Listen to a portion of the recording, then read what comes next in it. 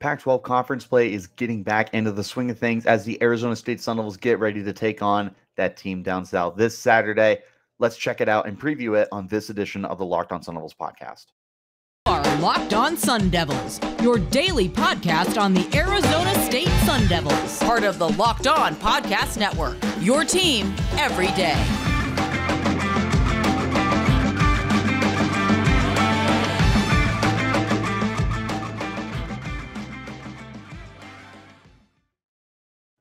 Today's episode is brought to you by BetOnline. BetOnline has you covered this season with more props, odds, and lines than ever before. BetOnline, where the game starts. Hello, everybody, and welcome back to the Locked On Sun Devils podcast, part of the Locked On Podcast Network, your team every day. My name is Richie Bradshaw, and I will be your guide for everything Arizona State Sun Devils. As always, thank you guys so much for checking us out.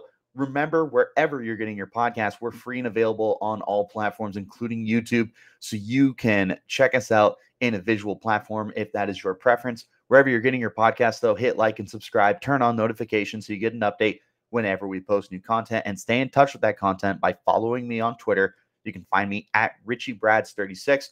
You can find the podcast as well at LO_Sun Devils. Let's hop into today's conversation, taking a look at the Arizona State Sun Devils basketball team playing its first game since last Wednesday against the U of A Wildcats, the in-state hated rivals. I normally don't do basketball previews. However, I can't help but want to preview this game.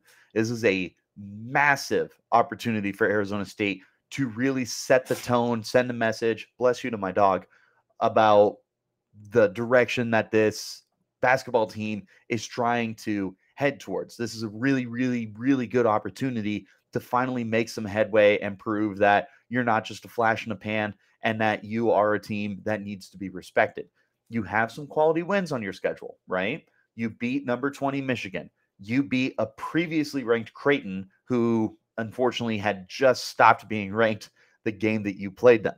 You beat VCU. You have quality wins on your schedule here. And then for what it's worth, you are 2-0 in the Conference of Champions. Had to add that in there, obviously.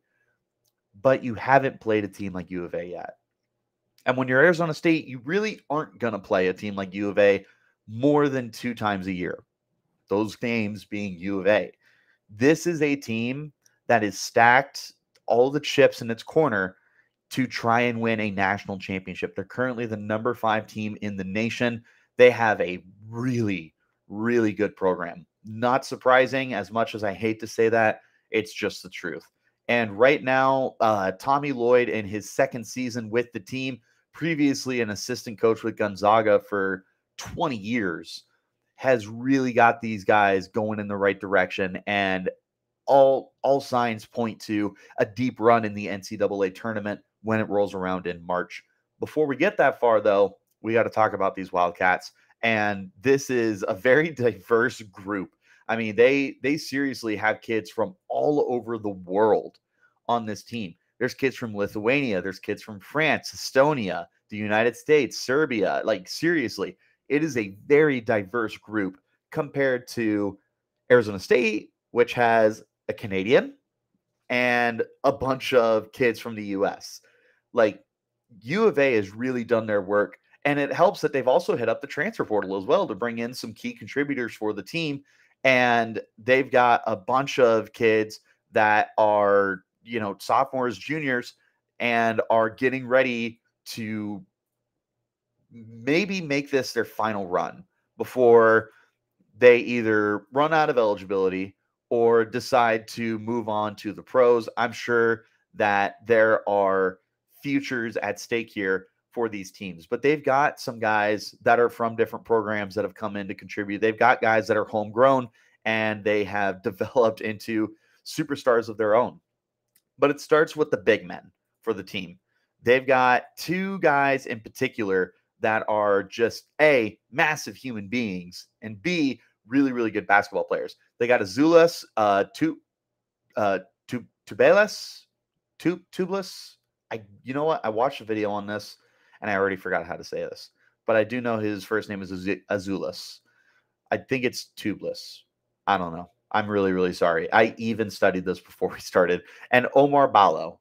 And those two guys playing forward and center, respectively, are massive human beings. Azulis at 6'11", 245 pounds, and Ballo at 7 foot, 260 pounds. They're not just tall, they're built, and they're going to be incredibly difficult to guard. In fact, nobody has had a solution for how to guard these guys this year, as they lead the Wildcats in scoring, respectively. Azulis with 20.1 and Ballo with 17.8. This is a team that's averaging 90 points a game, by the way. Those two are combining for a little less than half of that output with 37.9 points. Like that is insane production from two players. And with them being as big and strong and physical as they are, and great shooters too. Azulis especially is very, very special, shooting 42.9% from deep. He's 80.4% on the line, and he's, regardless on the court, a 61.4% shooter. It doesn't get much better than that. Stopping him is going to be next to impossible. Same with Ballo, who has not shot a three-point this year, but you typically don't want your center doing that. But that's okay, because he's only shooting 74.2% from the field. So the only bright side is if you put him on the line, you feel good. He's only 57% shooter, but the fact that pretty much anywhere else he can lay it up, he can dunk it, he can shoot it, I don't care. Like, Ballo is just one of those guys where you want to get him the ball and have him have that opportunity to put points up on the board early and often for the Wildcats. Their offense is going to run through these guys, but equally at the same time, they're going to be looking for these guys to be playing their defense. They're together averaging almost 18 rebounds a game at 8.7 for Azulis and 9.1 for Ballo. They're big physical monstrosities. And seriously, so funny enough, I refuse to look up like U of A highlights on my Google Chrome. So I was on my iPhone and went to Safari, because I never use Safari, and looked up the highlights that way. This way nobody can go to my YouTube and be like, dude, why are you looking at Wildcat highlights? Like that's how petty I am. But neither here nor there. But looking it up, because I wanted to make sure I knew what I was talking about. Yeah, these guys are fun to watch. And it's not going to be fun to watch as an Arizona State fan, because those two by themselves are going to be a handful, but not to mention the rest of their roster is very good as well. Courtney Ramey averaging 11.7, Kerr Kriisa averaging 11.4, and Pele Larson rounding out their starting five, averaging 10.8. It's really about those guys. Cedric Henderson Jr. is also getting 21 minutes a game as their sixth man off the bench. And then from there, it's just kind of getting some guys involved when they can. But it's really those six guys that you have to worry about. And it's especially the two big men that are going to be the biggest problem for Arizona State.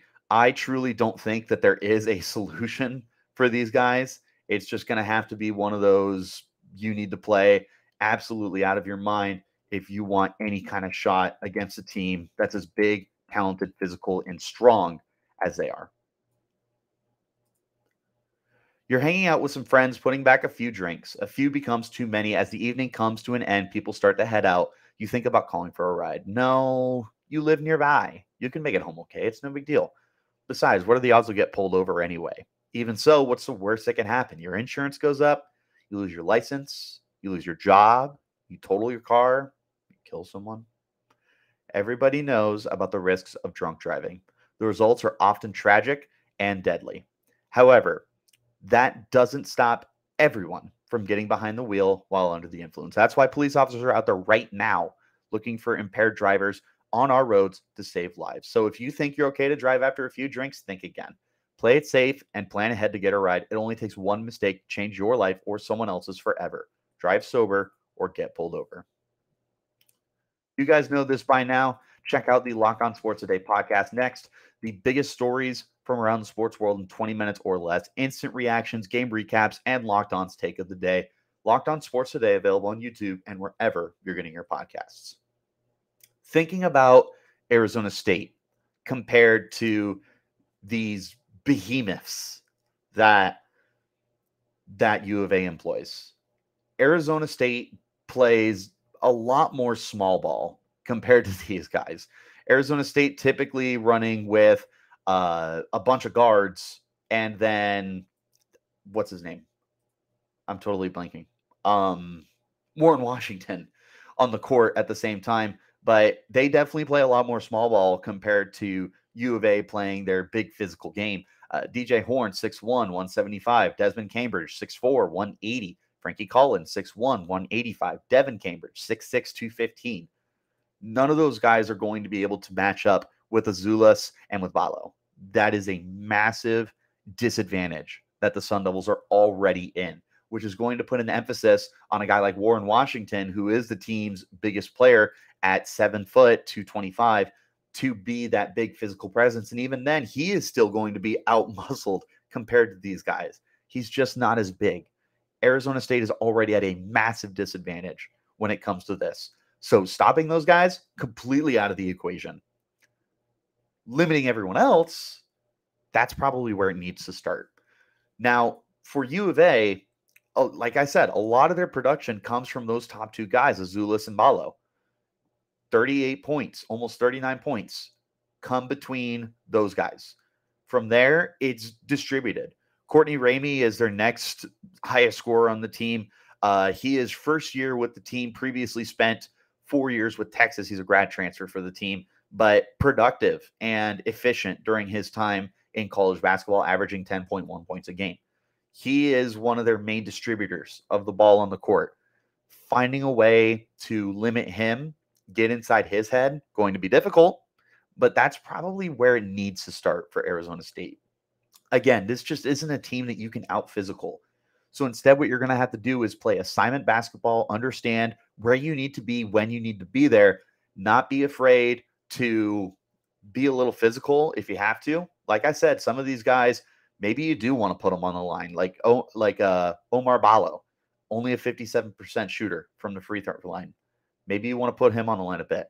Courtney Ramey, 53.3% shooter from the line. He might also be a guy I want to put on there more than occasionally, especially because Ramey is a 45% shooter from deep, which leads U of A. Well, it leads them for their main contributors, I should say. So you got to think about the opportunities that you're allowing. When these guys get in the paint, you just need to figure out a way to limit exposure. Trying to take away the deep shooting game is going to be probably the team's biggest priority. This is not going to be easy at all, especially because they're just great shooting from deep. Azuolas, like I mentioned, is almost a 43% shooter. Courtney Ramey leading them with 45%. Kirk Kriisa shooting 40.8%. These are guys, and Cedric Henderson Jr. from the bench is shooting 40.6%. They can make something happen from anywhere on the court. Arizona State is running into a little bit of an issue based off of the last game against San Francisco against the deep shooting. If they get into that hole, it's going to be big nasty. You got to find a way to limit Courtney Ramey and what he's able to do as a distributor. You got to find a way to match physicality and maybe present yourself more fouling opportunities. Like, worst comes to worst, you get called a scrappy, dirty team by the Wildcats, and you put Ballo on the line 20 times. That sounds a lot better than having Ballo go off for 30 points just as a pure shooter instead of a free throw shooter. These are guys that can be incredibly dangerous if you let them play the way they want to play. So that's got to be the strategy for Arizona State, is kind of playing with an edge, playing with a little bit of tenacity, and getting U of A off their rhythm. It's really the only way you're going to be able to do it from a defensive standpoint.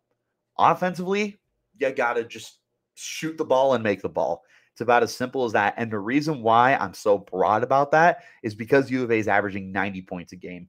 They're one of the highest scoring teams in the NCAA right now. They're absolutely bonkers. They get points all across their bench. They have big time contributions from their guys who are capable of going off individually whenever.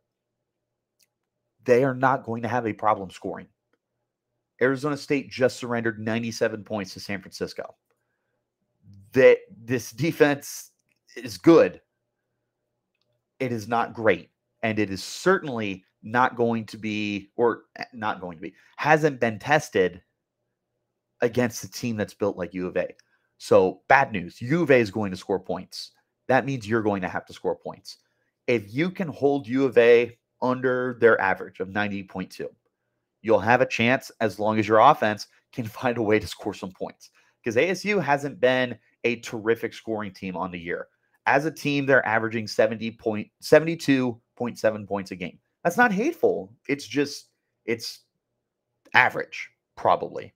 If you took a look at the grand scope of all of college basketball, they're middle of the pack in a best case scenario.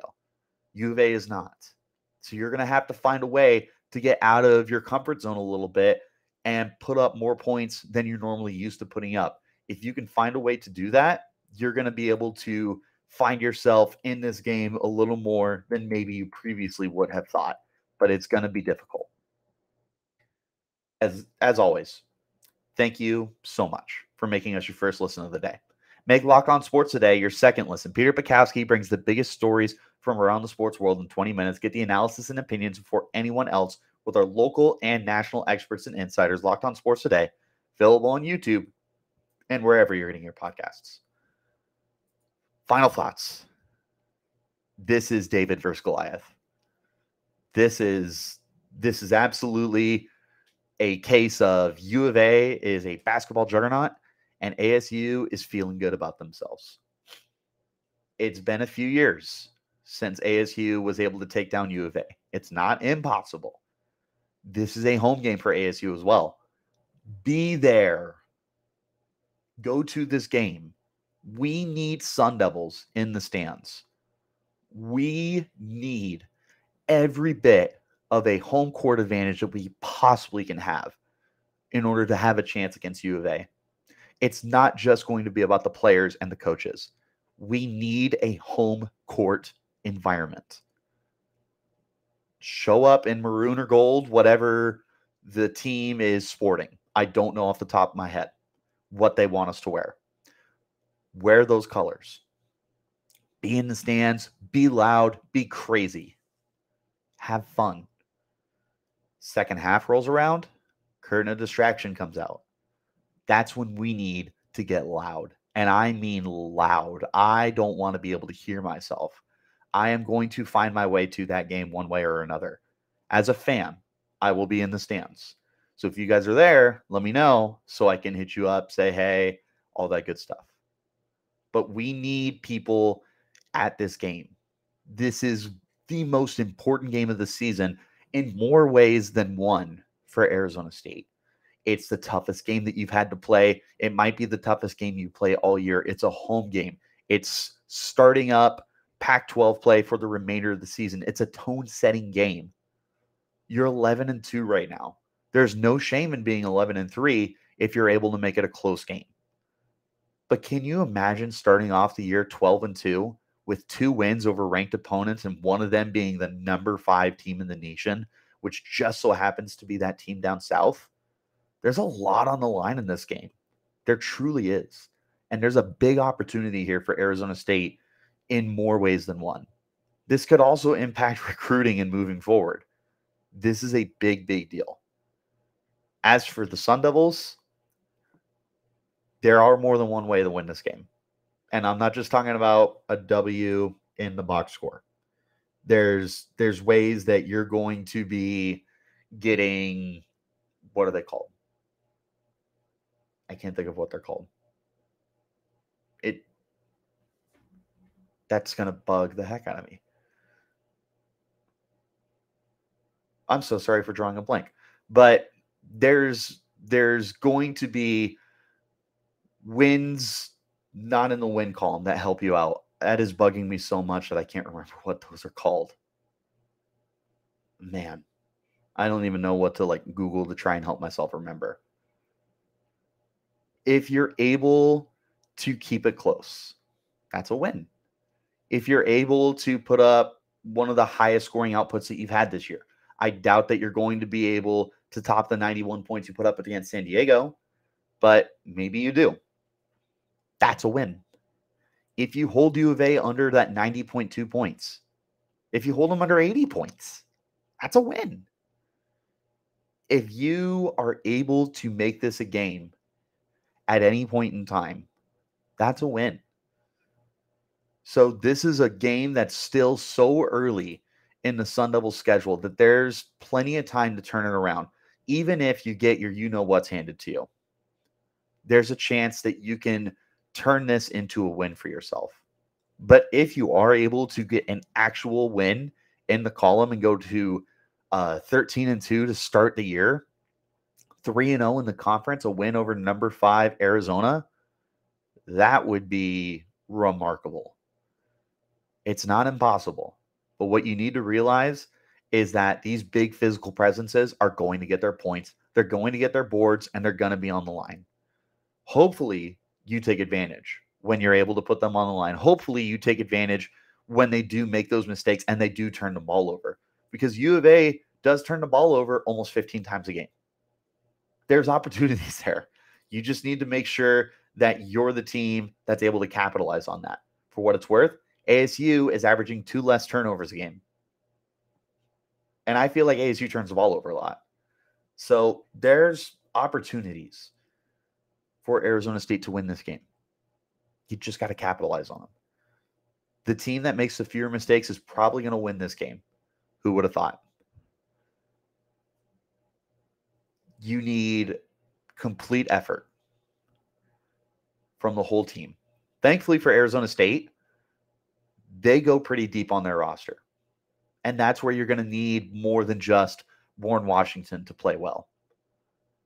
I don't know if this maybe is Marcus Bagley's first game back. That would be awesome if it was. What a hero story that would be. But regardless of him, I'm looking at youngsters like Duke Brennan. I'm looking at youngsters like Jemiah Neal. Some big forward presences who can play some defense. I'm going to be looking at them, especially with what I got to go up against. Austin Nunez, can you provide some high score shooting for me? What about senior forward Alonzo Gaffney? Are you able to bring your A game in this game? For Arizona State, it's going to go beyond the starting 5. It's going to go down to how many guys are able to step up in this game. It's not going to be a 5-man or 6-man effort. It's going to be an 8 to 10 to 12-man effort to win this game against Goliath. It's David versus Goliath. Will the good guys win this game? I don't really know. I'm not picking them, but I'm certainly going to be rooting as hard as I possibly can for them, because this is my school. And until the day I die, forks up, fall down, Arizona. Thank you guys, as always, for tuning in. Remember, this podcast is free and available on all platforms, including YouTube. If you want to check us out in a visual platform, wherever you're getting your podcast, though, hit like and subscribe, turn on notifications so you get an update whenever we post new content. Stay in touch with that content by following me on Twitter. You can find me at Richie Bradshaw36. Find the podcast as well at LO_Sun Levels. I will see you guys in Tempe. I will see you Saturday afternoon as well to recap the game for one final podcast before the end of the year 2022. Until then, you keep it locked right here on Locked On Sun Devils.